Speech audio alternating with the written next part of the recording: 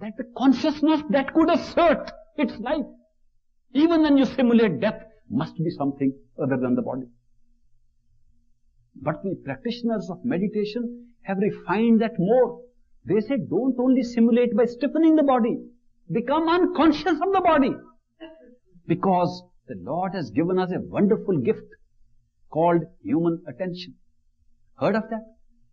Human attention is that which enables us to choose our experience. I don't want to look at that wall. I want to look at that wall. I can turn my attention there.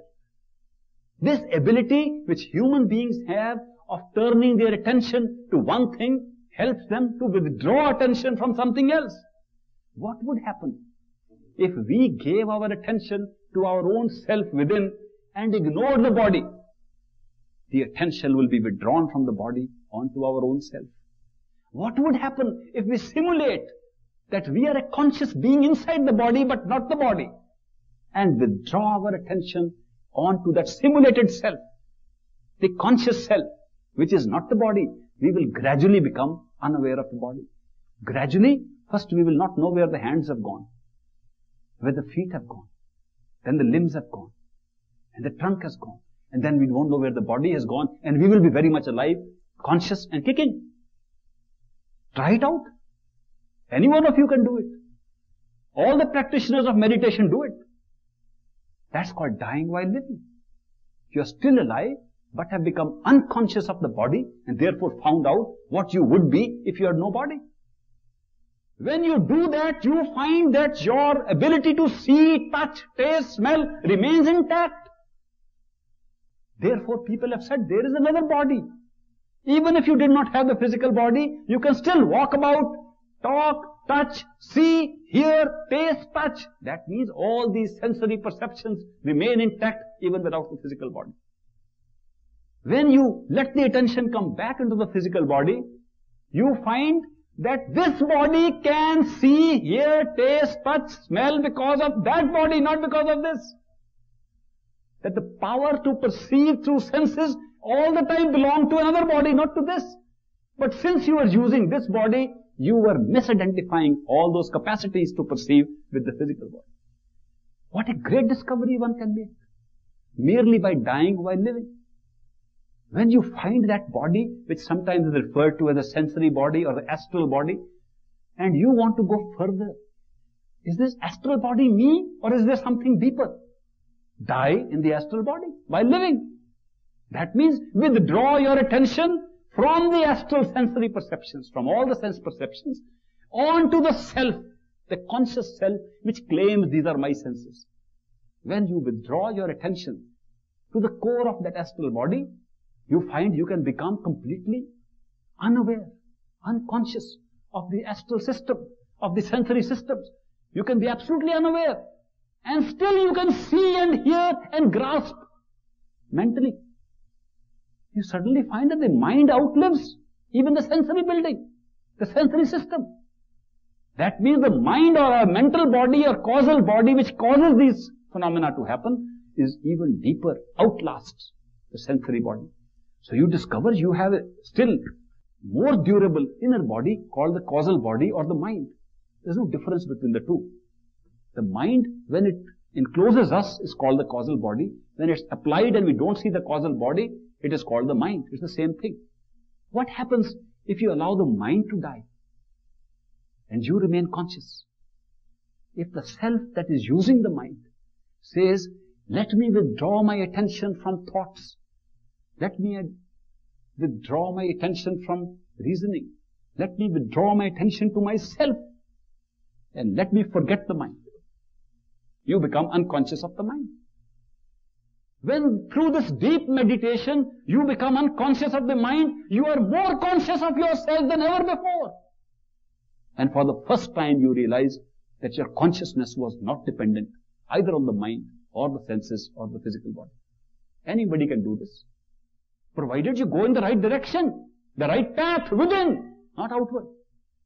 If you take your attention continuously out of yourself, how can you have any of these experiences? But the moment you reverse this direction and go in the right path within yourself, You can have the experience of doing without the physical body, still being alive and more alive. Doing without the sensory body, still being alive and more conscious. And doing without the mind and still being alive and more conscious. Then what happens? For the first time, you have a legitimate right to claim, I know who I am. I am the soul. I was never the mind. I wasn't the body. I wasn't the senses. I was my soul. But when you say my soul, that means you are not even the soul. Who is it claiming I am my soul? Who is that? Somebody is even still claiming, asserting, this is my soul, like it was claiming this is my body. So you cannot be the soul either. Now what is left? You have removed all these covers, taken off the garments, become a naked soul. Still it is crying, I am something that has this soul. Who has the soul? What part of consciousness is still left that is still being deluded by the soul? The last unseen and subtle cover, which is still making us separate and still makes us claim it is my soul, is called the cover of individuation. What makes us an individual soul? That itself is unreal. When this individuation and individuality is also removed by withdrawing attention to pure consciousness, not to the individuated consciousness, you find there was indeed always one consciousness, the total consciousness. There never were so many. We created the illusion of the many to have an experience of a dramatic creation. That the truth was one single, undivided, indivisible consciousness. You call it God, you call it total soul, you call it totality, call it what you will. It's immaterial. Then you have thrown away the last of the illusions. At that time you find everything that exists and everything that is created is you. That this was illusion which created the walls between one and another. Now tell me, if you have even a glimpse of this experience once, for one fraction of a second, can you be the same people again? Can you, after this experience, even for a moment, not love, laugh, enjoy the whole of creation? Can you ever see any enemies around you after this? Can you ever see anybody other? One of the mystics in India was asked, who do you like and who don't you like? He said, how can I like or dislike anybody else when there is nobody else? Where is that other person? Where is that somebody else? The truth is there is no somebody else. How can I like or dislike somebody else? When does this knowledge come? When consciousness of human being available right now can transcend the covers which it thinks it is itself and rise to the glory of an experience of totality. And that comes through these stages. When we can rise to our own totality, our own reality, then we can say we are self-realized. At that time, there is no distinction between self-realization and God-realization. There is no difference left between the self and the Creator. Because there is only one. There never were two. When I was young and I was taught the way to go on the path to my father's home, a strange philosophy was propounded. And that was, you are a soul, a drop from the ocean, separated from the ocean. Try hard and go back and merge in the ocean, which is your Father full of love. I thought to myself, I said, good grief, today I am a drop, I have a personality, an individuality, I have at least a drop, and I am supposed to go and merge in the ocean. It will make no difference to the ocean whether it gets one more drop or not. And I lose everything I have. What kind of game is this? The spiritual path is no good. That I lose the drophood that belongs to me and merge in an ocean to which it makes no difference. But I was wrong. And those who think we are drops of the ocean, separated from the ocean, are also wrong.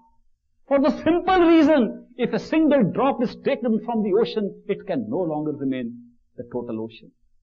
And if it is not the total ocean, it is no longer God. Do you realize God is totality, with nothing missing from it? If one soul happens to escape, it not only destroys God, it destroys everything. It destroys totality. Therefore, as I grew up and understood the path better, I found it is true I am a drop. It is true I am a drop in the ocean. But it is untrue that I left the ocean. The truth is, I am a drop of consciousness in the ocean of total consciousness, but I never left the ocean. What did I leave? I left the awareness of being in the ocean. Now what happens? If I am already in the ocean, as a drop of that ocean, and the spiritual path takes me back into my awareness, I become one with the ocean. The drop enlarges its personality to its truth or totality, which is the total ocean. Made sense? Immediately. You go and look at the ocean. What is it except drops? Are there not drops of water all put together? How big are the drops? As big as your awareness will make them. Look at them as tiny drops. They are tiny. Now look at them bigger drops. They become bigger. Say they're bigger, the whole thing becomes one drop. The whole ocean is one drop. It's the awareness, the expansion of awareness, the realization of their totality that gives you the truth. Therefore, the spiritual path is not a path that takes you anywhere else except into your own totality. And as you leave the illusions of your covers one by one, you discover the truth.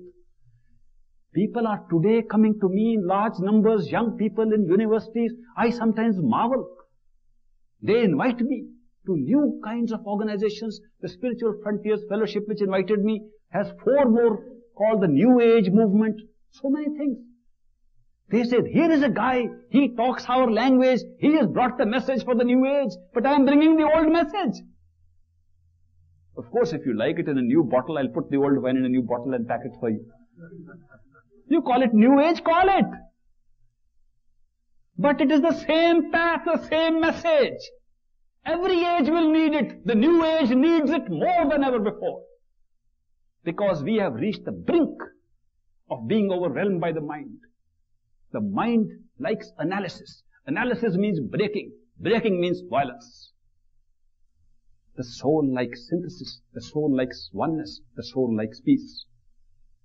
The New Age needs the old path more than ever before.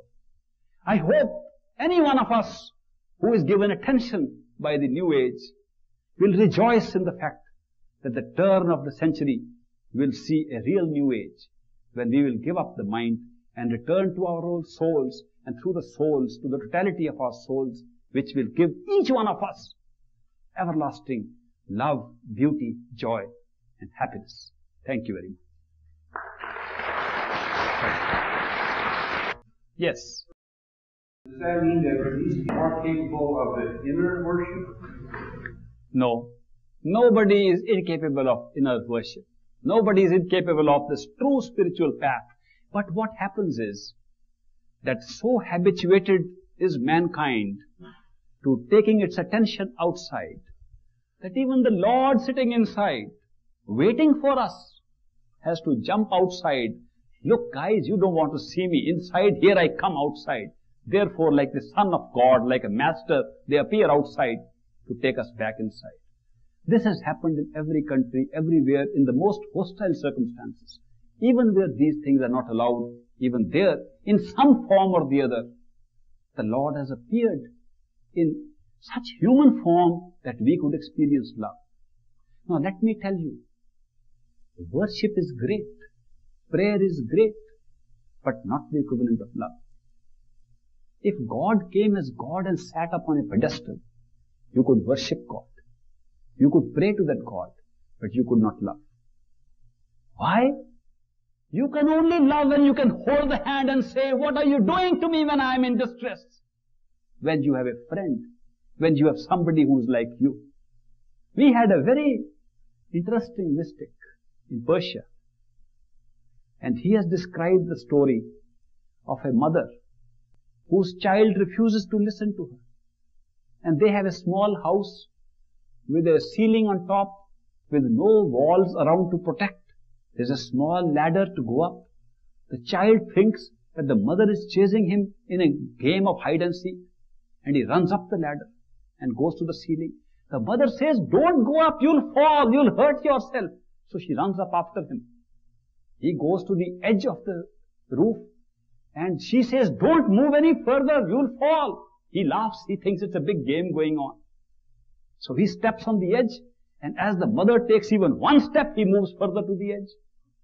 She says, this child is not going to come back, he is going to slip and die. So she tries to engage this child in conversation. You know, come back. And she gives various stories and incentives to him, but he doesn't come. When she moves cleverly forward, the child notices there's a pipe jetting out, a drain pipe to convey the water out from the top of the roof. The child jumps onto the pipe and hangs on it. Now the mother is convinced, sooner or later he must fall. So she says, now it's dangerous, come back, it's dangerous, you will fall, hurt and kill yourself. Child laughs, says, yes, catch me if you can. When she moves now, he slides to the end of the pipe, so that it is really dangerous now for the child. The mother doesn't know what to do. The mother is worried. Call the child back. Says, you are in great jeopardy, in danger. Child laughs and says, yeah, it's a good game. At that time, a young man passes by. He says, ma'am, why are you so worried? And she says, look at my child. He's at the edge of this pipe. If I take one step, he falls. He doesn't listen to me. I am so worried for him, I can't save him. That young man says, ma'am, don't worry. I'll tell you a method by which you can get the child to come back. Come down. Forget the child. Let him hang for a while. You come down. The mother comes down, and the child says, don't you have little kids of the age of your own child somewhere in the neighborhood? She says, of course. My neighbor's child is the same age as my own son. He says, go and bring your neighbor's child. Give him a toy in his hand. Take him up and don't even look at your child. Just set this other child on top of the roof and give him a toy to play with. Then watch what happens. She runs, brings the neighbor's child, takes him on top, puts him on the roof and gives that little toy. When her child looks at that other child coming, he crawls back. Gradually comes to the child to play, and the mother picks him up. The mystic giving the parable says, we are like that little child, that mother is our God. We are facing the danger of falling into the dungeons of this world, and we think it's a big game. We don't care. The mother calls us day and night, through church, through temple, through radio, through television. God's message is coming. We don't take it seriously. We take it as a game. When do we take it seriously and are saved? When somebody like us comes, with whom we can play. And all he has got extra than us is a toy to play with. Therefore, God himself must become like the little child and play with him before he will realize that he has to come and be saved, because through love and playfulness alone will God save us. This story illustrates that although the truth lies within us, although we can worship within, but not knowing the way of worship, not knowing the way of going within, we await the Son of God, the Master, the Teacher, the Enlightened One, somebody who is ahead of us in this path to come and tell us the way. What does he say? Come on, follow me. The way is inside you. Why couldn't we go inside till he came? I have never seen anybody going inside till somebody outside came. And then he went inside. Therefore, this game is wonderful. It is available to all humanity. But some have the advantage of one step ahead than the others. We are all walking on the path. Some may have crossed others. Some may get overtaken later on. But we are going on. When the time is right, when we are ready, circumstances and coincidences will come to create an opportunity for us, create a master for us who will tell us the way to go with it. This has been the experience of mankind. When they are ready, the true master who can help them comes and walks and talks in their midst out of circumstances and coincidences. Therefore, let us do our job to be ready for it. We can't do the job of finding the Master, of finding who can help us, of finding the true Savior. If we go into that search, we will end up in a mental effort. If we prepare ourselves in our own hearts and fill the heart with love, truly, the Lord Himself, in one form or the other, will appear as the Master. In India we say, when the Chela is ready, the Guru appears. They don't say, when you are ready, find a Master. They say, when you are ready, the Master will appear. If the Master does not appear and doesn't know you are ready, he is no Master. Obviously. And if he does appear, he will reveal to you that he is a Master by what are called private miracles. It will be so miraculous that when you tell your friends, look, this was a strange thing that happened. All my questioning, all my preparation in life is now answered, because now I found this by a strange miracle it happened to me. What will the friends say? Now don't be stupid, that's no miracle, that was just a coincidence. Because coincidences are the greatest vehicles of personal miracles that mankind has ever known. Therefore don't underestimate coincidences. When things happen coincidentally for you, something great is happening. And if you are on the spiritual path, you will find the more intensely you walk on the spiritual path, the larger the number of coincidences that will happen in your life. So remember, there are two languages spoken in this universe. The mind's language spoken in words in your head, and the Lord's language spoken around you throughout by circumstances and coincidences. When you see a circumstance or a coincidence, remember that's the Lord giving you a message. Everywhere you will get it, whichever country you belong to. Yes? About the devil?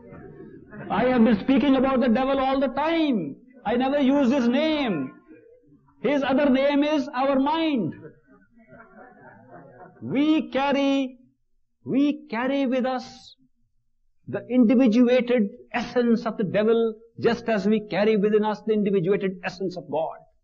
The individuated essence of God in us is called soul. The individuated essence of devil in us is called mind.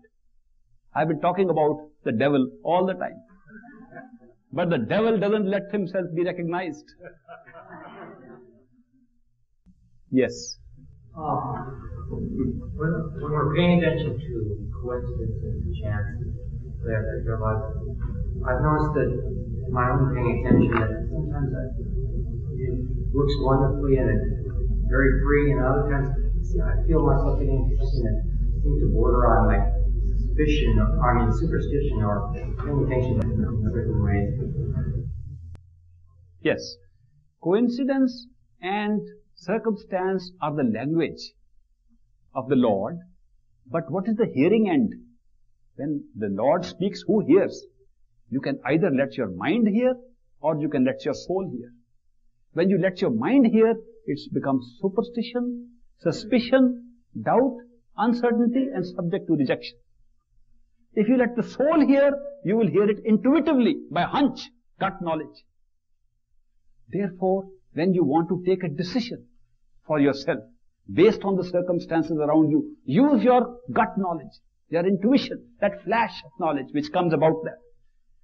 That's the reaction, go ahead. It doesn't fit in with your rationalization, doesn't matter. But if you start rationalizing then, no, it could be like that, what am I doing? That's the mental response to it. Then the coincidence and circumstance loses its validity. Yes, you have a very efficient mind. The mind is doing a good job. Yes, therefore, give due praise to your mind. Say, give praise, credit. Say, mind, you have done a good job. Now let me do mine. Let the mind do its own job and let him rest there. Say, now let me do mine. Therefore, a question was asked to me that if a coincidence comes, who interprets? The mind interprets. And I said, if the mind wrongly interprets and you are conscious of that, the coincidence will happen again. and again, till the message is taken up by you other than your mind. Therefore, when this happens and you come to know that the mind is giving you the advice, say thank you, now keep it aside. And you know it's not difficult to recognize the mind. Whatever thinks is the mind. Simple. If it comes by thinking, it's the mind. Keep it aside. If you find this is it because you have not thought about it, accept it. Yes? Pardon? Spirit is the soul. The soul I speak of is the same as the spirit. Yes? No. Did you say the mind is bad? Yeah, well, that's what the understanding that you said was a thing. Let me correct it. In the Bible, in the beginning, if you read the original part, the mind has been described as Lucifer. The Lord of the sunrise has also been described as one of the archangels. You know, there were only 2 archangels to start with. There were only 2 archangels. The mind has been called even an archangel. Why? Because the mind, unless it does this negative thing of stopping you from yourself, is not evil. If you use the mind as a slave, the mind is very good. If you allow yourself to be used by the mind, it's a very bad master. Which reminds me of the story of Aladdin and the lamp. Have you heard that? You heard that story of Aladdin and the lamp? There was a young child. He found a lamp. When he rubbed the lamp, a big genie appeared. So he was frightened to see that big genie. And the genie said, I am your slave. Command what I can do for you. And the little child, Aladdin, was so scared of that. He said, go outside and make a big house. When the building is ready, then come back to me. So the genie disappeared, and within a couple of minutes he was back again. He said, the house is ready. Command what I shall do. He said, this is a very efficient genie. So he said, go and make a big bridge over the whole ocean. Then only come back. Don't come before completing the bridge. In a few minutes, the genie was back. The bridge is ready. Command what I shall do. This little child was out of command so soon. The genie was so efficient. Ultimately he said, do what you like. And the genie said, all right, come on, now we will do what I like. And he began to drag Aladdin with him wherever the genie liked. This guy who got this little Aladdin, who got a genie as a slave, became the slave of the genie, and genie became the master. He was so efficient. Then one day, Aladdin saw one of his friends on the way. And the friend said, Aladdin, you used to be such a happy-go-lucky guy. What's happened to you? You look so sad. He said, I am very sad. I found a strange, efficient guy who is this big slave of mine. He is so efficient that he is taking me wherever he likes. I am out of commands. That friend said, is that what's happening? So hearing the story of Aladdin, he said, look, next time the genie asks you, what shall I do for you? Command. Say, go and bring a wooden pole from outside. When the genie has brought the wooden pole to you, say, now genie, dig this pole in the center of this room. And when he has dug the pole there, and he says, command what I shall do, say, genie, now go up and down this pole till I give you the next command. Keep him on that pole. Up and down, up and down. Whenever you want to do something, tell the genie, stop going up and down, do this job for me. When he has finished doing it, bring him back, say, now on the pole, up and down, up and down. These mystics and masters told us, the mind is like the genie. We are Aladdin. That mind was given to us to serve us, to work for us, to be used by us. What did we do? It was so efficient, we made the mind our own master.